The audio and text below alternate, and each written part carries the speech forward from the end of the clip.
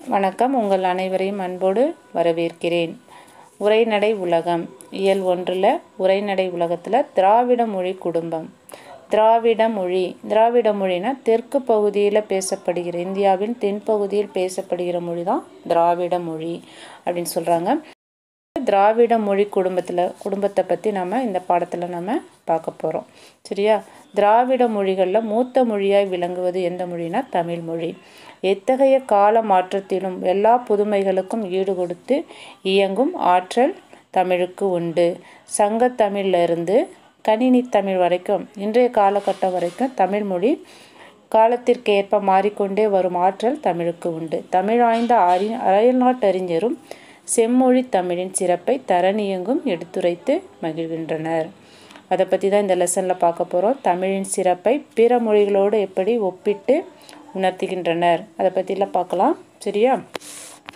தமக்கு தோன்றிய கருத்துக்களை பிறருக்கு உணர்த்த மனிதன் கண்டுபிடித்த கருவிதான் மொழி. மொழி அப்படின்னா என்னது? முதல்ல கற்காலத்தில் பார்க்கும்போது மனிதர்கள் பேச தெரியாது, எழுத தெரியாது. அப்போ தன்னுடைய கருத்தை இன்னொருத்தருக்கு தெரியப்படுத்தணும் அப்படின்னா என்ன செய்வாங்கன்னா ஆக்ஷன் மூலமாக, மெய்ப்பாடுகள், உடல் அசைவுகள் மூலமாக தெரிவித்தாங்க. அதுக்கப்புறம் சைகைகள் மூலமாக தெரிவிக்கிறாங்க. அதுக்கப்புறம் ஒலிகள், சவுண்டு மூலமாக என்ன பண்ணுறாங்க, தெரியப்படுத்துகிறாங்க. அதுக்கப்புறம் ஓவியம் மூலம் வரைந்து பிறருக்கு தங்களுடைய கருத்துக்களை தெரிவிக்க முயன்றனர். இது எல்லாமே ஓரளவுக்கு தான் என்ன பண்ண முடிஞ்சது, அவங்களால தங்களுடைய கருத்தை பிறர்கிட்ட சொல்ல முடிஞ்சது. பருப்பொருள்களை மட்டுமே உணர்த்த முடிஞ்சது. பருப்பொருள்னா பெரிய பெரிய பொருட்களை மட்டும்தான் என்ன பண்ண முடிஞ்சது, அவங்களால கண்ணுக்கு புலப்படுகிற பொருட்களை மட்டும்தான் அவங்களால என்ன பண்ண முடிஞ்சது, இந்த மெய்ப்பாடுகள் சைகைகள் மூலமாக உணர்த்த முடிஞ்சது. ஆனால் நுண்பொருள்கள், மன உணர்வுகள், நுண்பொருள்னா மன உணர்வு, சந்தோஷம், கவலை, துக்கம், இதை என்ன பண்ண முடியல, அடுத்தவங்களுக்கு உணர்த்த தெரியல.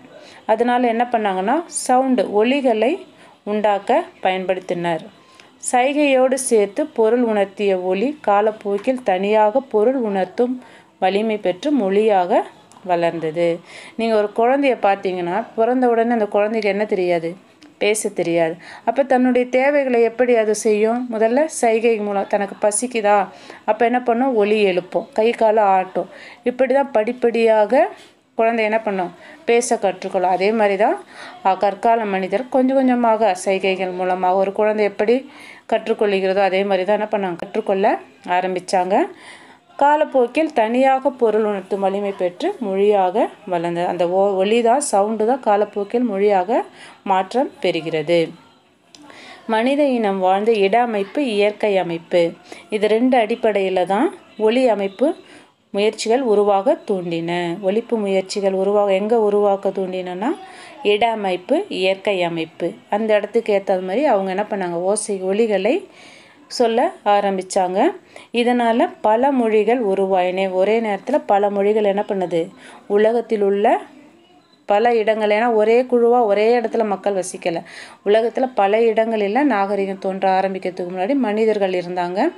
அந்த இடத்துல எல்லா இடத்துலையும் அந்தந்த குழுக்களில் ஒரு குழுக்களில் ஒவ்வொரு மாதிரி என்ன பண்ணாங்க, பேச ஆரம்பிக்கிறாங்க. இதை எதன் அடிப்படையில் அந்த மொழி உருவாகுது அப்படின்னா பிறப்பு, தொடர்பு, அமைப்பு, உறவு ஆகியவற்றின் அடிப்படையில் பல மொழி குடும்பங்களாக பிரிக்கப்பட்டுள்ளன. எதன் அடிப்படையில் பிரிக்கிறாங்க, பிறப்பு, தொடர்பு, அமைப்பு, உறவு, இந்த 4 அடிப்படையில் தான் என்ன பண்ணுறாங்க, மொழியை பிரிக்க ஆரம்பிக்கிறாங்க. அடுத்தது மொழிகளின் காட்சி சாலை. கொஞ்சம் வித்தியாசமான தலைப்பு தான்.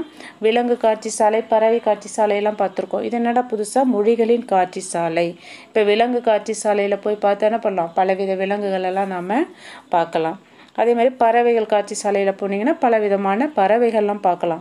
ஆனால் இந்த மொழிகளின் காட்சி சாலையில் என்ன பார்க்க முடியும், பல மொழிகள் பேசப்படுற மக்களை நாம் என்ன பண்ணலாம், சந்திக்கலாம். இந்தியாவில் பேசப்படும் மொழிகளின் எண்ணிக்கை 1300. இந்தியாவில் மொத்தம் எத்தனை மொழி பேசுகிறாங்கன்னா 1300 மொழிக்கு மேலே பேசுகிறாங்க. இந்த 1300 மொழி 4 குடும்பங்களாக என்ன பண்ணியிருக்காங்க, அதை பிரிச்சிருக்காங்க. நம்பர் 1 இந்தோ ஆசிய மொழிகள், திராவிட மொழிகள், ஆஸ்திரோ ஆசிய மொழிகள், சீன திபெத்திய மொழிகள் என்ன 4 குடும்பங்களாக என்ன பண்ணியிருக்கிறாங்க, இந்திய மொழி குடும்பத்தை பிரிச்சிருக்கிறாங்க. இது மட்டும் இல்லாமல் பல கிளை மொழிகளும் என்ன பண்ணுது, இந்தியாவில் பேசப்படுகிறது. மொழி ஆய்வு செஞ்சவங்க கண்டுபிடிச்சது என்னென்னா, இன்னும் இது இல்லாமல் இது வந்து எழுத்து வடிவம் எழுத்து வடிவம் இருக்கிறத மொழிகளாக பிரிச்சிருக்காங்க. எழுத்து வடிவம் இல்லாத இன்னும் நிறைய மொழிகள் கூட என்ன பண்ணுறாங்க, இந்தியாவில் பேசப்படுறாங்க. அதனால தான் இந்தியாவை என்னன்னு சொல்கிறாங்க அப்படின்னா மொழிகளின் காட்சி சாலை அப்படின்னு அகத்தியலிங்கம் அப்படிங்கிறவர் சொல்கிறாரு. மொழிகளின் காட்சி சாலை இது இந்தியா. சொன்னவர் யார்? அகத்தியலிங்கம். சரி, உலகத்தில் குறிப்பிடத்தக்க பழமையான நாகரிகங்களுள் இந்திய நாகரிகமும் ஒன்று. மொஹஞ்சதாரோ, ஹரப்பா அகழாய்வுக்கு பின்னர் இது உறுதிப்படுத்தப்பட்டுள்ளது. ஹிஸ்ட்ரியில் படிச்சிருப்பீங்க. ஹரப்பா நாகரிகம், மொஹஞ்சதாரோ, இந்துவெளி நாகரிகம்லாம் படிச்சிருப்பீங்க. அதே தான் அந்த ஹரப்பா மொஹஞ்சதாரோ அகழாய்வு அங்கே ஆராய்ச்சி செஞ்சு பார்த்ததில் அந்த இடத்துல வந்து என்ன இருந்ததுன்னா திராவிட நாகரிக மக்கள் அங்கே வசித்தாங்க, வாழ்ந்தாங்க அப்படின்ற அறிஞர்கள் வந்து கருதுகின்றனர். அப்படி அங்கே வசித்த மக்கள் பேசிய மொழி தான் என்னது? திராவிட மொழி. திராவிடம் அப்படிங்கிற சொல்ல முதல்ல பயன்படுத்தியவர் யார் அப்படின்னா குமரில பட்டர். தமிழ் என்னும் சொல்லில் இருந்துதான் திராவிடா என்ற சொல் உருவானது என்று மொழி ஆராய்ச்சியாளர்கள் கருதுகின்றனர். அந்த திராவிடா என்ற சொல் எப்படி உருவாச்சுன்னா தமிழ் அப்படிங்கிற எழுத்திலிருந்து தான், சொல்லிலிருந்து தான் உருவானது அப்படின்னு சொல்கிறாங்க. இதே தான் ஹீரஸ் பாதிரியார் என்ன சொல்கிறாரு? தமிழ் எப்படி உருமாற்றம் அடைந்தது? தமிழா, தமிழா, திராவிடா என்று எப்படி படிப்படியாக மாறிச்சு அப்படின்றத விளக்குகிறாரு. சரியா? இதான் மொழிகளின் காட்சி சாலை. உங்களுக்கு புரிஞ்சுதா? அடுத்த தலைப்பு மொழி ஆய்வு. இப்போ மொழியை வந்து ஆய்வு செய்கிறாங்க. ஏற்கனவே பார்த்தோம் 4 மொழி குடும்பங்கள் இருக்குது. அதில் ஒன்று என்னது? திராவிட மொழி குடும்பம். நம்மளுடைய லெசன் என்ன? திராவிட மொழி குடும்பம். அந்த மொழி குடும்பத்தை ஆய்வு செய்கிறாங்க. திராவிட மொழி குடும்பம் என்னும் பகுப்பு உருவாவதற்கு ஒரு வரலாறு இருக்கிறது. எடுத்தவுடனே திராவிட மொழி தனியாக இருந்ததுன்னு யாருமே சொல்லலை. என்ன? தமிழ், கன்னடம், தெலுங்கு ஆகிய மொழிகள் சமஸ்கிருத மொழியிலிருந்து உருவானவை என்ற கருத்து அறிஞர்கள் பலரிடம் நிலை வந்து ஆரம்ப காலகட்டத்தில் 18ஆம் நூற்றாண்டு வரைக்கும் என்ன நினச்சிட்டு இருந்தாங்கன்னா தமிழ், கன்னடம், தெலுங்கு இந்த மொழியெல்லாம் வந்து சமஸ்கிருதத்தில் இருந்து தான் வந்தது அப்படின்னு ஒரு பொதுவான கருத்து இருந்தது. இம்மொழிகளில் வடமொழி சொற்கள் மிகுந்து காணப்பட்டதாக இதுக்கு காரணம். ஆனால் வடமொழி இந்திய மொழிகளில் அனைத்திற்கும் வடமொழியே மூலம் எனவும் அதிலிருந்து தான் மற்ற எல்லா மொழியுமே தோன்றி வளர்ந்ததுன்னு அறிஞர்கள் வந்து கருதினர். எது வரைக்கும்னா 18ஆம் நூற்றாண்டு வரைக்கும் தான். அதுக்கடுத்தது அறிஞர் வில்லியம் ஜோன்ஸ் அப்படிங்கிறவர் வடமொழியை மட்டும் தனியாக எடுத்து என்ன பண்ணார்? ஆய்வு செய்தார். ஆய்வு செய்து பார்க்கும்போது மற்ற ஐரோப்பிய மொழிகளோடு தொடர்புடையதான் வடமொழி என்று முதலில் குறிப்பிட்டார். வில்லியம் என்ன பண்ணுறாரு? வடமொழி வந்து தனித்த மொழி கிடையாது, பிற ஐரோப்பிய மொழிகளோடு தொடர்புடையது தான் வடமொழி அப்படின்னு சொன்னவர் யார்? அறிஞர் வில்லியம் ஜோன்ஸ். அப்புறம் அவருக்கு அடுத்து வரவங்களாம் என்ன சொன்னாங்கன்னா 1816ஆம் ஆண்டில் இன்னும் நிறைய பேர் ஆய்வு செஞ்சாங்க மொழியை. அதில் பேராசிரியரான பாப் ராஸ்கிரீம் இங்கே 3 பேரும் என்ன சொன்னாங்கன்னா மொழி சார்ந்த பல ஆய்வுகளை மேற்கொண்டு இவங்களும் அதே கருத்தை தான் என்ன பண்ணுறாங்க? வலியுறுத்தினாங்க. அதுக்கப்புறம் பிரான்சிஸ் எலிஸ் என்பவர் என்ன பண்ணுறாரு? தமிழ், தெலுங்கு, கன்னடம், மலையாளம் போன்ற மொழிகளை ஒப்புமைப்படுத்தி ஆய்வு செய்தார். இந்த 4 மொழியும் தனியாக ஒப்புமைனா கம்பேர் பண்ணி என்ன பண்ணுறாரு? ஆய்வு செய்து இது வந்து தனி ஒரு மொழி குடும்பத்தை சேர்ந்தது, இந்த மொழி வந்து ஒரே இனமானது அப்படின்னு சொல்லிட்டு இந்த 4 மொழிகளுக்கும் தமிழ், தெலுங்கு, மலையாளம், கன்னடம் இந்த 4 மொழிகளை என்னன்னு சொன்னார்னா தென்னிந்திய மொழிகள் அப்படின்னு பெயரிட்டார். முதல்ல தென்னிந்திய மொழிகள் என்று பெயரிட்டவர் யார்? Francis Ellis. அதுக்கப்புறம் மால்தோ, தோடா, கோண்டி முதலான மொழிகள் பற்றி ஆய்வு மேற்கொள்ளப்பட்டன.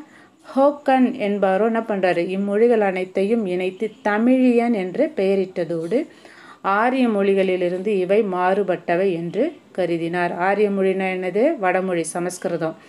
இந்த மொழிக்கும் சமஸ்கிருதத்துக்கும் சம்மந்தம் கிடையாது, இது வேற மொழி, இது வேற குடும்பத்தை சேர்ந்ததுன்னு கருத்தை யார் சொன்னார்? முதல்ல பிரான்சிஸ் வந்து அந்த மொழிகளை தனியாக பிரித்தார். திராவிட மொழியை தென்னிந்திய மொழின்னு பேசிட்டார். அப்புறம் ஹோக்கன் என்றவர் என்ன பண்ணார்? தமிழியன் என்று பெயரிட்டதோடு இதுக்கு ஆரிய மொழிக்கும் இந்த மொழிக்கும் சம்மந்தம் இல்லை அப்படின்னு கருத்தை தெரிவித்தார்.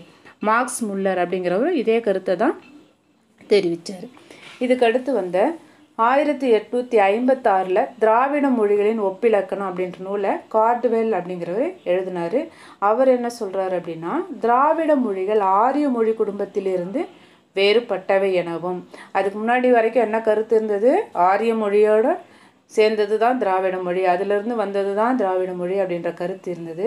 ஆனால் கார்டுவெல் ஒப்பிலக்கணத்தில் என்ன சொல்லியிருக்காரு, திராவிட மொழிகள் ஆரிய மொழி குடும்பத்திலிருந்து வேறுபட்டவை எனவும், இம்மொழிகள் சமஸ்கிருத மொழிக்குள்ளும் செல்வாக்கு செலுத்தியுள்ளன. அப்படின்னா என்ன அர்த்தம், சமஸ்கிருத மொழிக்குள் செல்வாக்கு கொண்டிருந்த மொழி தான் எது, தமிழ், திராவிட மொழி என குறிப்பிடுகிறார். இதனை மேலும் உறுதிப்படுத்த பல்வேறு இலக்கண கூறுகளையும் சுட்டிக்காட்டி திராவிட மொழிகளுக்குள் இருக்கும் ஒற்றுமைகளை எடுத்துரைக்கிறார். அதுக்கப்புறமா கார்டுவெலுக்கு பின்னாடி வந்த ஸ்டென்கனோ, KV Subbaiah, L Ramaswamy, furrow, எமினோ, கமில் ஸ்வாபில், ஆந்திரனோவ், தேப்போ மீனாட்சி சுந்தரம் போன்ற அறிஞர்கள்லாம் திராவிட மொழி ஆய்வு குறித்து பங்களிப்பு செஞ்சுருக்காங்க. இவங்களும் அதே கருத்தை தான், கார்டுவெல் சொன்ன அதே கருத்தை தான் இவங்களும் வைக்கிறாங்க. சரிங்களா. அடுத்த தலைப்பு திராவிட மொழி குடும்பம். திராவிட மொழி குடும்பம் மொழிகள் பரவிய நில அடிப்படையில் தென் திராவிட மொழிகள், நடு திராவிட மொழிகள், வட திராவிட மொழிகள் என்று 3ஆக வகைப்படுத்தப்பட்டுள்ளன. திராவிட மொழி என்ன பண்ணியிருக்காங்க, ஏற்கனவே இந்திய மொழி குடும்பத்தை 4 பிரிவாக பிரித்தாங்க. அதுக்கப்புறம் திராவிட மொழி குடும்பத்தை இப்போ என்ன பண்ணுறாங்க, 3 பிரிவாக பிரிக்கிறாங்க. ஒன்று தென் திராவிடம், நடு திராவிடம், வட திராவிடம். திராவிட மொழி குடும்பத்தில் உள்ள தமிழ், கன்னடம், மலையாளம் முதலானவை தென் திராவிட மொழி எனவும், தெலுங்கு முதலான சில மொழிகள் நடு திராவிட மொழி எனவும், பிராகுயி முதலானவை வட திராவிட மொழிகள் எனவும் பகுக்கப்பட்டுள்ளன. திராவிட மொழி குடும்பத்தை 3ஆக பகுக்கப்பட்டிருக்காங்க. மேலுள்ள ஒரு பட்டியல் கொடுத்துருக்காங்க. அந்த பட்டியலில் தென் திராவிட மொழி எது எது, நடு திராவிட மொழி எது, வட திராவிடம், இந்த மொழிகளெல்லாம் தனித்தனியாக பிரிச்சிருக்கிறாங்க. மேலுள்ள பட்டியலில் உள்ள 24 மொழிகள் தவிர அண்மையிலும் கண்டறியப்பட்ட 4 மொழியில் என்ன பண்ணியிருக்காங்க, அண்மையில் கண்டுபிடிச்சிருக்காங்க. என்னென்ன மொழி இல்லைன்னா எருகலா, தங்கா, குறும்பா, சோழிகா ஆகிய 4 மொழிகளையும் சேர்த்து திராவிட மொழிகள் மொத்தம் 28 என்று கூறுவர். மொத்தம் திராவிட மொழி எத்தனை இருக்குது, 28 இருக்குது. அதுக்கு முன்னாடி வரைக்கும் 24 மொழிகள் தான் கணக்கில் எடுத்துக்கொள்ளப்பட்டது. இப்போ 4 மொழிகள் சேர்த்துருக்காங்க. அடுத்தது திராவிட மொழிகளின் பொது பண்புகள். இந்த திராவிட மொழிகள் பார்த்தோம், அதற்குரிய பொது பண்புகளை பற்றி பார்க்கலாம். சொற்களின் இன்றியமையான பகுதி எது, இன்றியமையா பகுதி வேர்ச்சொல். ஒரு சொல் உருவாவதற்கு அடிச்சொல் அல்லது வேர்ச்சொல் அப்படின்னு சொல்லுவாங்க. திராவிட மொழிகளின் சொற்களை ஆராய்ந்தால் அவை பொதுவான அடிச்சொற்களை கொண்டிருப்பதை காணப்படுகிறது. எல்லா திராவிட மொழியும் பார்க்கும்போது பொதுவாக ஒரே விதமான அடிச்சொல்லை தான் கொண்டிருக்குது. எடுத்துக்காட்டு கொடுத்துருக்காங்க பாருங்கள். இப்போ அடிச்சொல் கண்ணுங்கிற அடிச்சொல் மற்ற திராவிட மொழிகளெல்லாம் எப்படி மாறுது பாருங்கள். தமிழில் சொல்லும்போது கண் அப்படிங்கிறோம், அதுவே மலையாளம் கன்னடில் வரும்போது கண்ணு, தெலுங்கு குடகு மொழியில் கண், குருக்குன்ற மொழியில் சொல்கிறாங்க. அப்புறம் பஜ்ஜி மொழியில் என்ன சொன்னால் கென், தோடா மொழியில் கொன். திராவிட மொழிகளில் எண்ணு பெயர்களும் ஒன்று போலவே அமைந்துள்ளது. எப்படி அடிச்சொல் வேர்ச்சொல் ஒரே மாதிரி இருக்குதோ அதே மாதிரி எண்ணு பெயர்கள்லாம் நம்பர், எண்களுடைய பெயர்களும் பொதுவாக ஒரே மாதிரி தான் இருக்குது. எடுத்துக்காட்டு கொடுத்துருக்காங்க. 3 தமிழ், 3 மலையாளம், 3 தெலுங்கு, 3 கன்னடம், 3 துளு. இதுக்கு எல்லாமே அந்த முதல் சொல் என்ன பண்ணியிருக்கு, ஒரே மாதிரி வந்திருக்கு. அடிச்சொல்லை போலவே எண்ணு பெயர்களும் திராவிட மொழிகளுக்கு ஒரே மாதிரியான அமைந்தது இதனுடைய பொதுப்பண்பு. இது 2 தான். சரிங்களா. அடுத்தது குறில் நெடில் வேறுபாடு. திராவிட மொழிகளில் உயிரெழுத்துக்களில் உள்ள குறில் நெடில் வேறுபாடுகள் பொருளை வேறுபடுத்த துணை செய்கின்றன. குறில் எழுத்து நெடில் எழுத்து மாறிச்சுன்னா என்ன ஆகிடும், பொருளே மாறி போயிடும். இப்போ அடி அப்படிங்கிறது என்னது, குறில் எழுத்து ஆங்கிறது. இதுவே நீ ஆடி அப்படின்னும் போது என்ன பண்ணிடுது, பொருள் அந்த இடத்துல மாறுது. வலி, அதுவே வாலின்னும் போது என்ன ஆயிடுது, பொருள் மாறுது. இதுதான் குறில் நெடில் எழுத்து பொருள் வேறுபாடுகளை வேறுபடுத்தி காட்ட குறில் நெடில் எழுத்துக்கள் திராவிட மொழியில் பயன்படுகிறது. சரிங்களா. அடுத்தது பால் பாகுபாடு. திராவிட மொழிகளின் பொருள்களின் தன்மையையொட்டி பால் பாகுபாடு அமைந்துள்ளது. ஆனால் வடமொழியில் இவ்வாறு அமையவில்லை. தமிழில் வந்து என்ன இருக்குது? பால் வேறுபாடு இருக்குது. இப்போ வந்தான், போனால், வந்தனர், செய்தார் அப்படின்னு என்ன பண்ணுறோம் நம்ம? அவங்களுக்கு பால் வேறுபாடு அந்த விகுதியை வச்சு அது என்ன பால், ஆண் பாலா பெண் பாலா அல்லது பலவின் பாலா அப்படின்னு நம்ம கண்டுபிடிக்கலாம். அதுவே வடமொழியில் இவ்வாறு என்ன பண்ணலை, அமையலை. சரியா? உயிரற்ற பொருட்களும் கண்ணுக்கே புலப்படாத நுண்பொருளும் கூட ஆண் பெண் என்று பாகுபடுத்தப்படுகின்றன. இம்மொழிகளில் கைவிரல்கள் பெண்பால் என்றும் கால் விரல்கள் ஆண்பால் என்றும் வேறுபடுத்தப்படுகின்றன. சரிங்களா? எந்த மொழியில்? இம்மொழியில் இது திராவிட மொழியில் வந்து கைவிரல்கள் பெண்பால் என்றும் கால் விரல்கள் ஆண்பால் என்றும் வேறுபடுத்தப்படுகின்றன. இதே மாதிரி தான் ஜெர்மன் மொழியிலும் இத்தகைய தன்மை காணப்படுகிறது. முகத்தின் பகுதிகளான வாய், மூக்கு, கண் ஆகியவை வேறு வேறு பால்களாக சுட்டப்படுகின்றன. வாய் வந்து எதை குறிக்கிறது? ஆண்பாலை. மூக்கு பெண்பால் குறிக்கிறது. கண் பொதுப்பால் என பகுக்கும் நிலை உள்ளது. திராவிட மொழிகளில் ஆண்பால் பெண்பால் என்ற பகுப்பு உயர்திணை ஒருமையில் காணப்படுகிறது. உயர்திணை ஒருமையில் மட்டும்தான். இப்போ மாணவன் ஆண்பால், மாணவி பெண்பால். சரியா? அதுவே வந்து பன்மையில் சொல்லும்போது மாணவர்கள்னு தான் சொல்லுவோம். சரியா? மாணவிகள் அப்படின்னு நம்ம என்ன பண்ணக்கூடாது, சொல்லக்கூடாது, அது தவறு. மாணவர்கள் அப்படின்னு தான் சொல்லணும். இது வந்து இருபாலுக்கும் உரியது. இது ஞாபகம் வச்சுக்கோங்க. உயர்திணை ஒருமையில் மட்டும்தான் ஆண்பால் பெண்பால் காணலாம். அதுவே பன்மையில் வரும்போது வித்தியாசம் இருக்காது. சரிங்களா? அதேமாதிரி அஃறிணை பொருட்களையும் ஆண் பெண் என்று பால் அடிப்படையில் பகுத்தாலும் அவற்றிற்கென பால் காட்டும் விகுதிகள் இல்லை. இப்போ பசுமாடு பெண்ணை பசுமாடு பசு அப்படின்வோம். ஆண் மாடு என்ன சொல்லுவோம்? காளை அப்படின்னு சொல்லுவோம். ஆனால் இதுக்கு வந்து விகுதிகள் வந்து கிடையாது. விகுதி அப்படின்னா பசுக்கள் எப்படி இருந்தாலும் வந்தன போயின. இப்போ பசு சாப்பிட்டது அப்படின்னு தான் சொல்லுவோம். இல்லை பசு சாப்பிட்டால், காளை சாப்பிட்டான் அப்படி என்ன பண்ண மாட்டோம், நம்ம சொல்ல மாட்டோம். பால் காட்டும் விகுதி எதில் கிடையாது? அஃறிணைக்கு கிடையாது. சரியா? தனி சொற்களாலேயே ஆண் பெண் என்ற பகுப்பை உணர்த்தினர். ஆனால் வந்து பசு காளை, அதேமாரி கடுவன் மந்தி, களிறு பிடி அப்படின்னு ஆண்பால் பெண்பால் என்ன பண்ணுறாங்க? தனித்தனி பெயர் சொற்களால் என்ன பண்ணுறாங்க? வகைப்படுத்தி காட்டுறாங்க. இது தமிழ் மொழிக்கே உள்ள சிறப்பு, திராவிட மொழிக்குள்ள சிறப்பு. சரியா? அடுத்தது வினை சொற்கள். வினை சொற்கள்னால் தெரியும், ஆக்ஷன் வேர்டு. இப்போ ஆங்கிலம் போன்ற மொழிகளில் வினை சொல் காலத்தை மட்டும் காட்டுமே தவிர திணை, பால், எண், இடம் ஆகிய வேறுபாட்டை காட்டுவதில்லை. திராவிட மொழிகளில் வினைச்சொற்கள் இவற்றை தெளிவாக காட்டுகின்றன.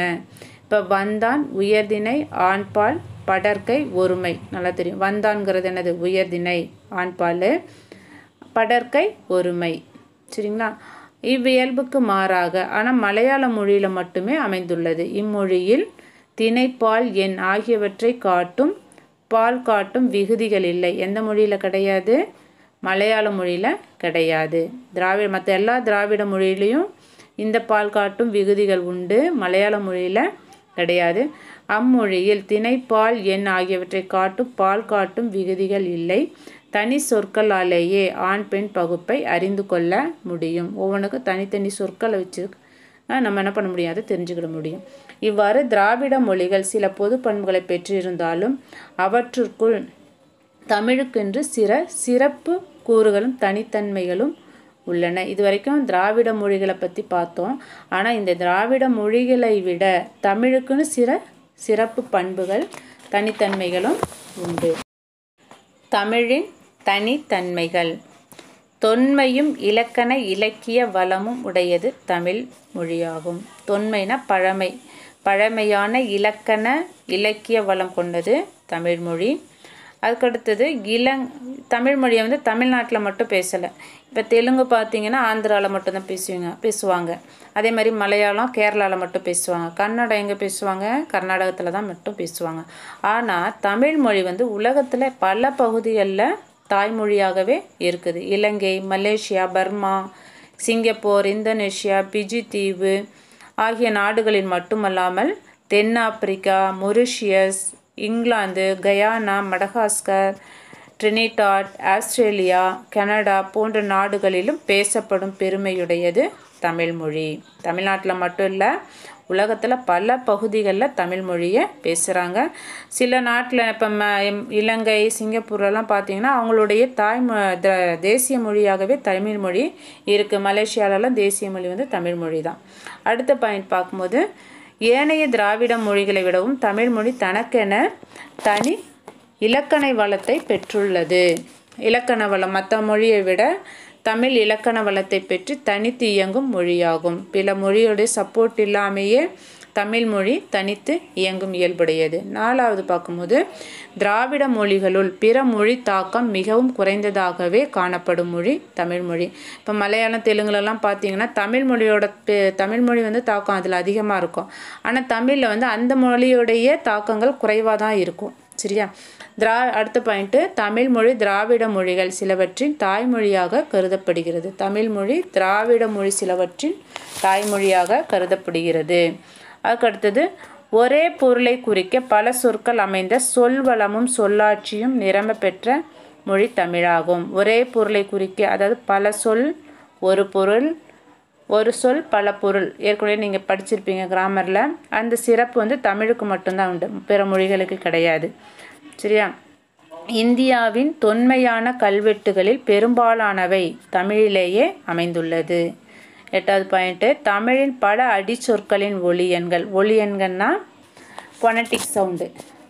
ஒலி இடம்பெயர்தல் என்ற விதிப்படி பிற திராவிட மொழிகளின் வடிவம் மாறியிருக்கின்றன. ஒலியன்கள் அதாவது தமிழுடைய அடிச்சொல் தான் பிற மொழிகளில் போயிட்டு இடம் மாறியிருக்கு. கொஞ்சம் சவுண்டு அவங்க என்ன பண்ணியிருக்காங்க, கொஞ்சம் தான் மாற்றியிருக்காங்க. ஆனால் அடிச்சொல் அதே தான் இருக்குது. இப்போ சுட்டு பெயர்கள், மூவிடம் பெயர்களும் பெரும்பாலும் குறிப்பிடத்தக்க மாற்றங்களை பெற்றிருக்கின்றன. திராவிட மொழி குடும்பத்தின் தொன்மையான மூத்த மொழியாக திகழ்கின்ற தமிழ் பிற திராவிட மொழிகளை விட ஒப்பியல் ஆய்வுக்கு பெருந்துணையாக அமைந்துள்ளது. தமிழ் மொழி மூல திராவிட மொழியின் பண்புகள் பலவற்றையும் பேணி பாதுகாத்து வருகிறது. அத்துடன் தனித்தன்மையை மாறுபடாமல் காலந்தோறும் தன்னை புதுப்பித்து கொள்ளும் பண்பு கொண்டதாகவும் தமிழ் மொழி விளங்குகிறது. சரி மாணவர்களே, திராவிட மொழி குடும்பம் பாடம் புரிந்ததா? திராவிட மொழியிலிருந்து சிறப்பு வாய்ந்தது தான் என்னது? தமிழ் மொழி. தமிழ் மொழியும் திராவிட மொழிகள் எப்படி மற்றலேருந்து வித்தியாசப்படுது, மற்ற மொழிகளிலிருந்து எப்படி பிரிஞ்சிருக்குது, இதுதான் இந்த லெசனில் நம்ம பார்த்தோம். பாடம் உங்களுக்கு புரிந்திருக்கும் என்று நம்புகிறேன். மீண்டும் அடுத்த வகுப்பில் சந்திப்போம். நன்றி.